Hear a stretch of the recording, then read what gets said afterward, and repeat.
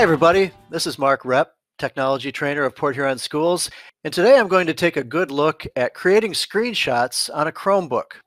The first way that I'm going to show you is creating a basic full-page screenshot. The assignment that was given to the students through Google Classroom was to take a logo from a school website. What we'll do first is we're going to take a screenshot of the home page of the website. So to create a screenshot of this entire page, all you'll have to do is press the Control key and the Task Switcher key at the top. It's in the top middle of the keyboard. When you do that, you'll see right here, Screenshot Taken. If you wanted to see it directly in the folder where it was saved to, you could just click Show in Folder. This will open up the Files app and will show you all of the screenshots that you've taken so far. This is the one that I just took. It is highlighted and it's at the very top of the list. This is actually found within the Downloads section of My Files. You can make a shortcut to this Files app by simply going into your launcher. You can click the launcher by clicking the circle right here, and that'll bring it up. That's one way.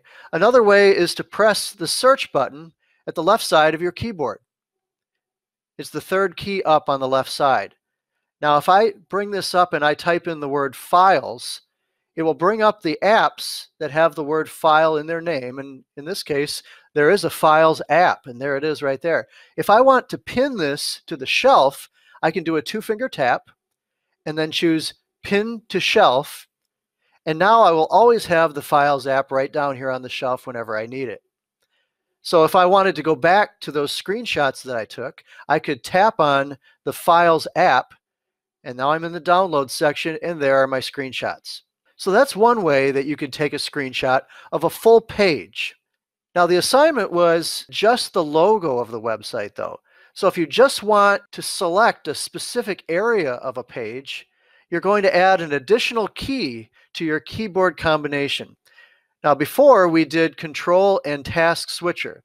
This time we're going to do Control Shift and Task Switcher. Those three keys now at the same time, all three keys, and it dims my screen just a little bit. And you'll see that I have a crosshairs icon, and since it's dim, you can sort of drag your mouse like this to highlight only the area that you want. And I did this diagonally. Notice I started in the top left and dragged down. You can use one finger to drag if you'd like to. And you'll see, in this case, again, the screenshot has been taken and there it is. I can click Show in Folder and it will take me to the Files app where I can see the screenshot highlighted. Here's another thing you can do. Let's say that you're putting this into a Google Doc. A way that you can copy and clip it and then paste it into your Google Doc is by clicking this right down here, this Copy to Clipboard button. I'm going to click on that. And now if I want to put this into the document by pasting it, I could either go up here to Edit, choose Paste. I could do a right click by doing two-finger tap.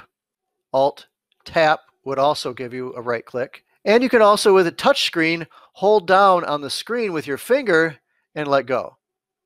So multiple ways that you can paste. And now there's that screenshot logo. I can click and there it is. So I've pasted it in directly that time. And that's how you would put it into your document. But let's say the teacher only wants the screenshot and not a document with the screenshot in it. So I'll locate my teacher's class in Google Classroom, and you'll see that due Monday, it says turn in your screenshots here. So I could click on that link, or I could go right into the classroom. I'm going to click on the link right here where it says to turn in the screenshots, and it takes me then directly to the assignment.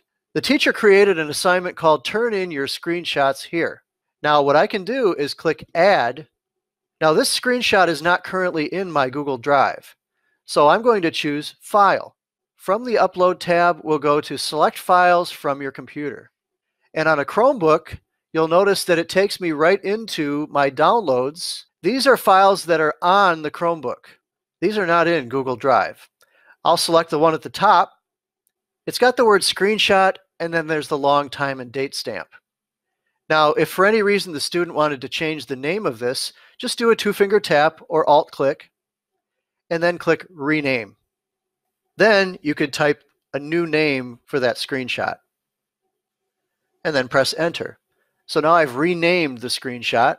Then tap open and then upload.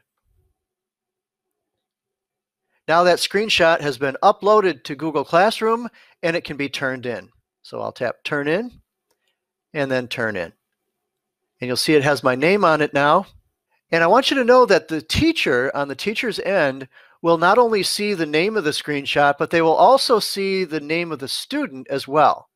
So it wasn't necessary to rename the screenshot, but I just wanted to show you that it can be done, which makes it easier for the teacher to not only see the name of the student, but also see the name of the student on the assignment itself. I'm Mark Repp. Thanks for joining me again for another tech tip. Bye-bye.